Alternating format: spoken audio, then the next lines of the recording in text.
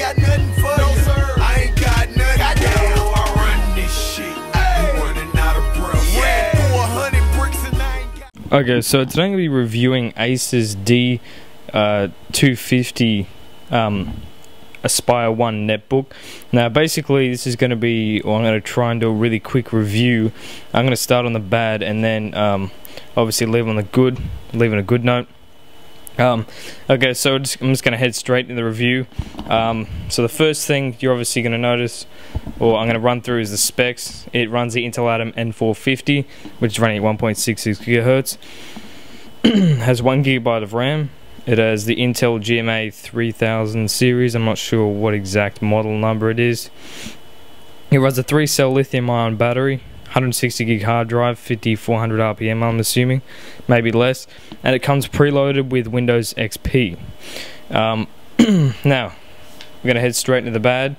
Uses the Intel Atom. I am not a fan of the Intel Atom. I think it very much so limits the computer. I've just gotten a hand-on touchscreen computer. You can watch the unboxing by clicking here. Now that thing runs the Celeron, and even though it's not that power efficient, it makes that much difference. It really is. It's the ultimate browsing experience. So I would say save up money, even though it's $800 and this is $300. It is definitely worth the money.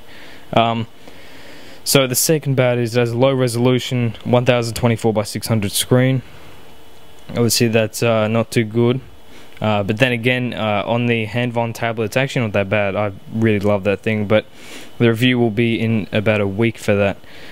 So the other bad thing about it is the keyboard is too small and close together. Now, I'm just going to pull this out so you can see. If you can see that there, you can see if you get a normal finger, it's just way too close together, not spaced out. I love the HP Minis spacing of the keys, perfect size. Acer hasn't done as good a job, but definitely is better than some of the netbooks I've seen. And then we have the webcam quality is pretty poor. For you people that use webcams, then that's not going to be good for you, obviously, but I don't use it that much, so it's not a big con for me. It's hard to install other operating systems. There's no drivers for Windows 7 for wireless or the graphics. You actually have to install those by downloading it off a website and then transferring it over USB. And then to install Windows 7, you have to change the boot order, and then you got to put Windows 7 onto a USB, which kind of sucks. And it comes plastered with crapware, you know, like most Windows computers, except for the hand-on tablet. Fucking love that thing. So another bad thing is it doesn't have a SIM card option for 3G usage on the go. Pretty bad for something that's meant to be a small form factor and supposed to be portable.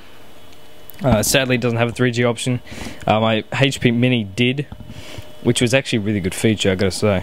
The construction quality in this feels pretty poor. You know, it feels like it couldn't really last if you were to drop it. Most of it is plastic. Little metal is used. It's a couple $100 more for the next model up, which just has a bigger hard drive and Windows 7 on it, which is a bit of a rip-off from Acer's point of view.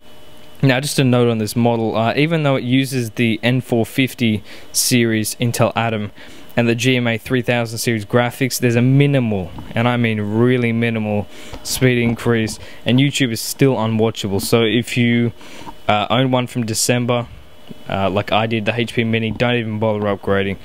Definitely not worth the upgrade, in my opinion, at all. So, moving on to the good. Slim profile. Very nice for Acer to have that. It's actually really unusual because I'm not trying to badmouth Acer, but they don't have the best designs normally, and they don't have the slimmest profiles. But I liked this design. That was one of the main reasons I actually got it. It's lightweight, so you're not going to be carrying around a beast. You know, I like its weight. Personally, some people might say it's a bit heavy, but then again they say the iPad's heavy, so whatever. It has a low heat output, so it doesn't get hot on your lap. Great battery life, even though it's a 3-cell, it does pretty good. You can upgrade to the 6-cell and get even better battery life. Now, it has a good quality microphone for Skype calls, and I use a lot of Skype calls, so that's great for me. Love that. It has a very low price point. I think it's at $350, $360. That's great. it has a multi-gesture trackpad. I don't use any gestures, but it's nice if you know you have those features. It has a crisp LED backlit screen. Really is a nice screen on this. It has a click trackpad rather than HP's touch trackpad. Sorry about that, I got my mic here. But yeah, no, I don't like HP's touch trackpad. I don't like the implementation they've done. It's not as good as Apple's touch, admittedly. But yeah, no, this is gone just for the simple click, and it just works better. I like it personally. HP's touch is not good. The laptop review, the DV6 3030TX laptop review is on the way as well, so stay tuned for that. But yeah, no, their implementation of touch is horrible. Click is reliable, and I like it. So the screen doesn't stand out too much in the bezel, so it's not too indented into it. You probably can't see that, the lighting's not the best, but trust me, it's not too indented. It looks fairly good. The connectivity is good. You know, you got the standard ports, VGA, 3 USB ports, microphone, audio, all that good stuff comes with it. Now, the last good point is it comes with a free case, so you don't have to run out and buy one like I did with my HP. It's sitting on right here. The case isn't really anything too special, but it does get the job done. Pretty thick padded, just says Acer on the front, you know, clean and simple. So, a final note, as with all netbooks, I just can't do what I need right now, and I do not recommend it.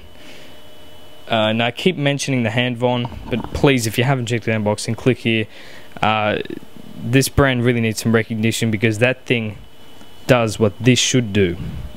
Now, I'm just going to leave on that note. I don't recommend it. It's my personal opinion. For people that don't watch YouTube, I love YouTube, watch it all the time, love user-generated content, and it just can't watch it. So, sucks, but that's the truth. So, hopefully you enjoyed the video, and subscribe for more.